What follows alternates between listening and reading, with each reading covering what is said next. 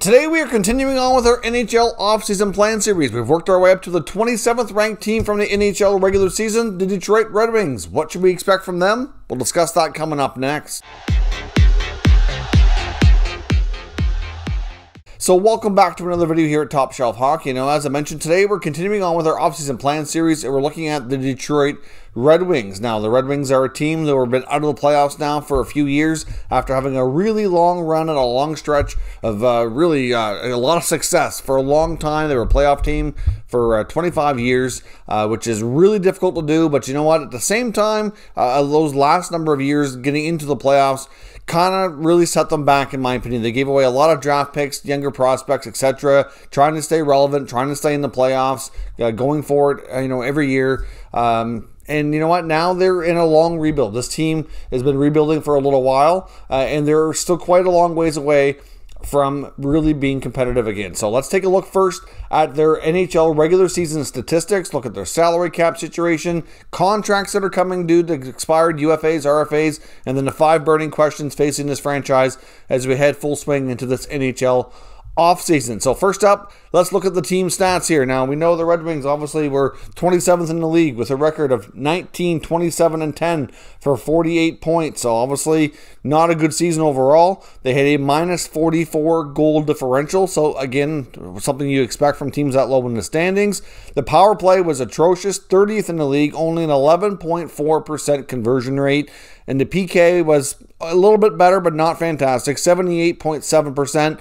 for 22nd best. Now heading into this offseason, they do have $48.9 million in salary cap space. So that's a lot of money to work with. Obviously, they have a lot of expiring contracts that you'll see here coming up in our next segment. And many of these guys, even if they are back, won't be signing big money deals for the most part. So they're still going to have a lot of salary cap flexibility if they choose to go into trades or free agency or anything they can do to improve this hockey club. And of course, the other thing that I want to note that's going to be big, which we'll discuss later in the video as well, is the 2021 NHL Draft. This team does have a lot of draft currency, a lot of picks going into this 21 draft, so we'll see what they can do with that in order to make the team better as well. So now, before we go any further, we know they have tons of cap space. We obviously are going to look at the contracts, followed by the top burning questions here for this franchise. So let's now jump into the restricted and unrestricted list of players for this team heading in the offseason, because it's quite extensive. The segment's going to take a little longer than some of the other teams we've looked at here.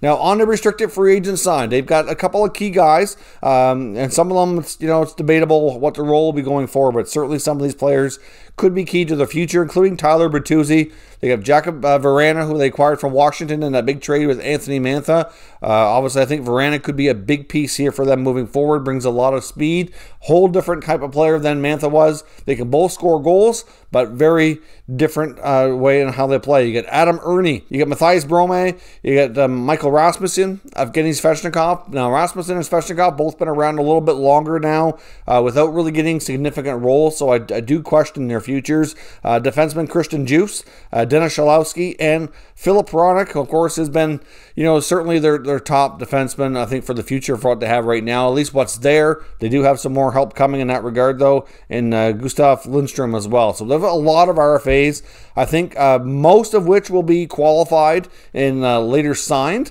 But there is some that I do question whether or not they will be, just given the fact of how long they've been around. And, whether or not the team really values him as part of the future. The way they've handled Svechnikov, I do wonder if he's back. Hard to say. Same goes for Rasmussen. But I think most others will at least get a qualifying offer, and we'll see from there. Now, on the UFA front, we have a lot of veteran guys, most of which I think is fair to say won't be back, but there's a couple of these guys I think can still be useful for them. So they got Darren Helm, a longtime Red Wing, finally coming to the end of his long-term contract that he signed way back. So I doubt he'll be back, but you never know with Yzerman. You got Valtteri Filppula, another player, older. I would be surprised if they bring him back. You got Luke Glendening. Now, Glendenning's a guy that I wouldn't be shocked if he signed a shorter-term contract. He's a good bottom six center ice, been good on faceoffs, brings a little bit of grit, and I know that Yzerman really values how he plays, and many have said they would have a hard time imagining him playing in any other uniform. So I think there is mutual interest there to work something out. Same goes for Sam Gagner. Gagner's been a good pro, a good vet for them, and they do need to have a few guys around. So I wouldn't be shocked as well if Gagner also signed a short-term contract, but I think he'll likely explore the market and see what else is out there before making that decision. Mark Stahl, who they acquired from the New York Rangers, is a UFA.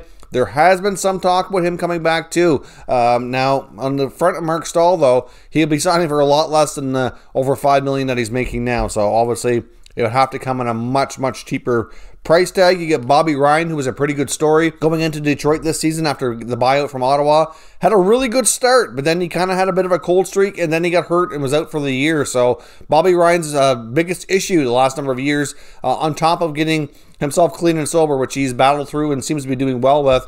But besides that, on the ice, he's been hurt a ton in the last 4 or 5 years, which has really hampered his ability to be the goal scorer that he was brought to Ottawa to be, that he started off being in Detroit and then lost, fairly quick. Like, he's had so many hand and finger injuries. I can just imagine the arthritis he's going to have when he's a little bit older here, once he's done playing hockey. You've also got Alex Biega and Jonathan Bernier. Now, their futures are debatable as well. I know the Red Wings need a goalie, but they got Thomas Greiss for a couple years, who could certainly handle the role of a starting goalie.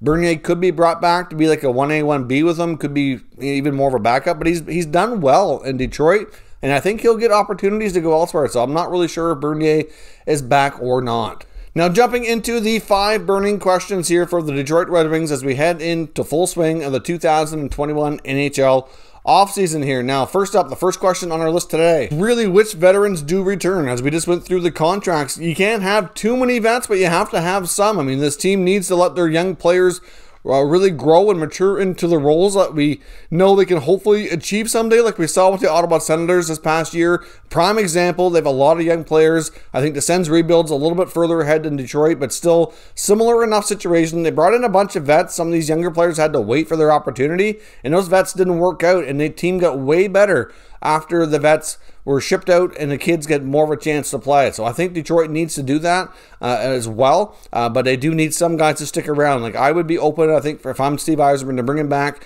Bobby Ryan, possibly Glendening, and maybe Sam Gagner as far as these contracts go. When it comes to Mark Stahl and the blue line, maybe, but again, it's going to have to be short-term, cheap deals. So you don't want these vets tying up a ton of money and, obviously a ton of term here. You need some flexibility, and some of these guys could be signed only to be flipped again at the NHL trade deadline. You want guys who can be productive, play a decent role for your team, but then by the deadline, hopefully be ready enough to move on that you can get something back in return. If you sign them to one-year deals, that would be more likely than possible. So that's what I would suspect. We'll see when it comes to some of these veteran guys. I would think guys like Helm and Filppula, to a degree, maybe Bernier, Biega might not return, but only time will tell to see what Steve Yzerman has up his sleeve here. Now, could a veteran like Frans Nielsen be looking at a buyout? I mean, that contract has not aged well as many of the guys who signed contracts in the 2016 free agent class, but we're finally near the point of near the end of the contract with Nielsen that a buyout isn't too outrageous. So I do think it's something that Yzerman will consider. Obviously, they don't need the cap space, so it's not a given that they do this, but it's more of a matter of creating their roster spot and getting more flexibility to bring in either another veteran who can be more productive or give that spot to a younger player who certainly earned his opportunity. So clearly, I think Frans Nielsen is quite likely looking at moving on this offseason. I would be shocked if he gets another NHL opportunity at this stage of his career, but again, you just never know. Sometimes teams do like to have some wily veterans around on short-term deals. Now, in the case of Nielsen, too, he has a $5.25 million cap hit, but he doesn't actually have a ton of money being paid out. He's only owed $3 million this season, and 1.5 of it is a signing bonus. So that signing bonus money is protected in a buyout. So a buyout would save them some money this year, and they would only have some dead space next year of $500,000 in the case of Nielsen, because we're only looking at 1.5. So a 2/3 buyout stretched out over 2 years saves them a little bit now, creates an open of a roster spot, and then from there, like I said, it gets a small amount of dead space next year. That's why I think it makes sense. It's not overly expensive, and they can move on and create the space that they need to here just from a roster spot. Now, of course, who should they target here in the 2021 NHL Draft? As I talked about in the opening segment, this team has done well with accumulating its draft selections, and they're going to be picking high in the first round. That much we know. Definitely going to be picking in the top 10. Will they have any better luck this year than last year? Last year, they had the best odds of getting first overall, and they didn't get it. So the draft lottery can be tricky. Oftentimes, you don't see the worst or the second worst teams getting the selections based on how the lottery balls fall. So you just never know. Will Detroit offer a better fate this year? It's difficult to say, but where they're going to be picking, possibly if they get lucky enough to get first overall, they have to target a guy like Owen Power at Michigan, in my opinion. He could be that 6'6" defenseman who can play a similar role like Victor Hedman's done in Tampa.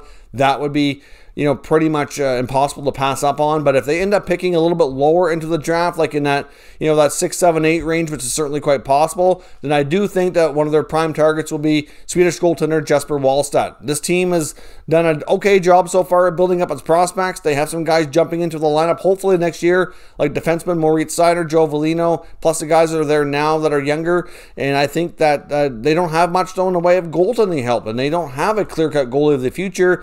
Wallstedt likely would need a couple years before being NHL ready, at least.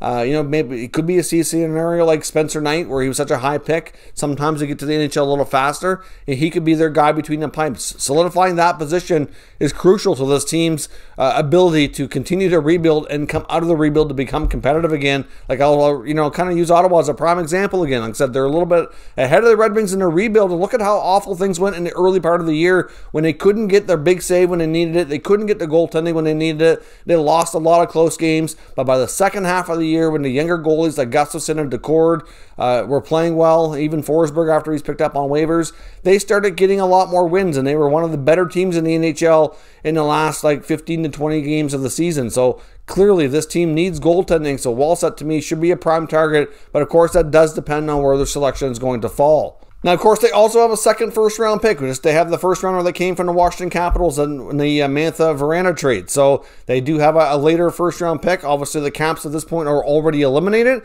so that pick isn't going to be too low. So clearly, that's another prospect they can look at. Now, they could also consider using that as trade currency to either move up or down in that first round. Maybe they package that first rounder with a later pick in order to get another higher first rounder. That's a possibility. Or maybe they trade that pick for a player who can help them immediately. Either way, they have the extra currency, and they also have a decent amount of other picks here in the early rounds of this draft here as well. They had 12 picks total in this draft after acquiring several other mid-round picks as well, and they have 7 picks in the first 3 rounds, including 2 in the first and then multiple second and third rounders. So they have lots of draft currency. So I would suspect you're going to see Yzerman not use all of those picks, at least 1 or 2 of them, maybe be packaged together to either move up or to get a player who can help them immediately would be my guess. But like I say, a lot of who they target will certainly be determined by their luck or lack thereof in the draft lottery. As far as what other moves do you see this team making this offseason? Do they use that cap space they have to dip into free agency? Do they try to swing some bigger trades to acquire some players who can make this team more relevant right away? And to be honest, I don't think they do a lot of that. I think they use their cap space to maybe get some more assets for the future at most. Like we saw a lot of teams near the NHL trade deadline taking on unfavorable contracts with sweeteners like extra assets, young players, or draft picks that they can use for future building blocks. That to me makes more sense. I don't think the Red Wings can make enough deals this offseason to get to the point where they're seriously competitive and can contend for a playoff spot, especially expecting the divisions to go back to where they were previously prior to the pandemic. You know that competing with teams like Toronto and Tampa, and we saw how good Florida was this year. You get the Boston Bruins in there, and of course you got a team like Ottawa who, like I said, of all the lower teams in that division are ahead of that rebuild, and then you get even the Montreal Canadiens in there as well who are facing the Leafs in Game 7. Like those are at least 5 teams right there that you know that are stronger than you right now. You get the Buffalo Sabres, Detroit Red Wings that are likely going to be, near the bottom of that division, again, in my opinion. So to me, considering what's coming in the next couple of drafts with some top high-end elite talent like Shane Wright and Matthew Bedard, to me, I would not be in a hurry to get better that quickly. One of those players would be way more impactful on your franchise than what you're going to get in this draft. There is some really good players near the top of the 21 draft, but I'm not convinced right now, at least, that they're going to be that high-end, really organizational a game changer to really take them up a level, like you've seen with like a Connor McDavid, for example, or an Austin Matthews. Like Owen Power is really good. Some of the other guys near the high end of this draft are good as well. Like they're going to be really good players. They're just not expected to be that really high-end elite level like you're going to see with Wright and Bedard. So to me, there's no hurry here. I would want one of those two guys on my team if you can help it in the next few years. So clearly, I don't think they really use a lot of that space to really try to get better that quickly, because I'm just not sure that it's really possible to take that big of a step in one single season. And then lastly here is, how much of an impact are they going to make the young players have on this team? Are they going to be able to create enough room here to give them opportunities? They're going to bring in veterans to make them compete for it. Hard to say, but guys like Joe Veleno that are coming get an opportunity at the end of the year. And Moritz Seider had a huge year over in Europe. Seider is going to be the real deal and will certainly be a top defenseman for them for many years to come. He's proven that, and I think proved a lot of doubters wrong. I think a lot of people were surprised by that selection a couple years ago at the draft, but I think people are going to see just how good he is and justify that selection here in the not too distant future. So obviously they have lots of other young players around them already, like a Philip Zadina, who was a high first-round pick as well, and you're only going to continue to get better here. So personally, I think that these guys compete with some of the other vets that are there, but I do see their young players taking a bigger role this season, and to me, that's going to be a big part of the future. They need to see what they have in their young players now to know how much of a building block they are to build around, so they can really judge where this franchise is at moving forward.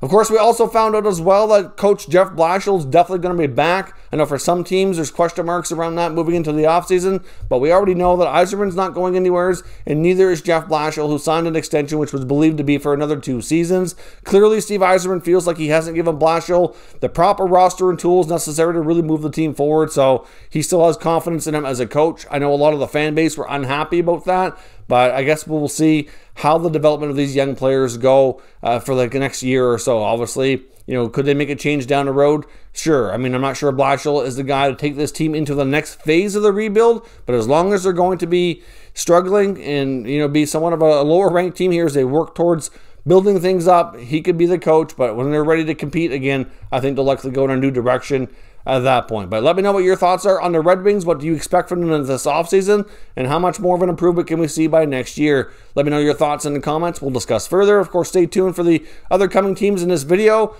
coming up here every day this week. Thank you for watching, and I'll catch you next time.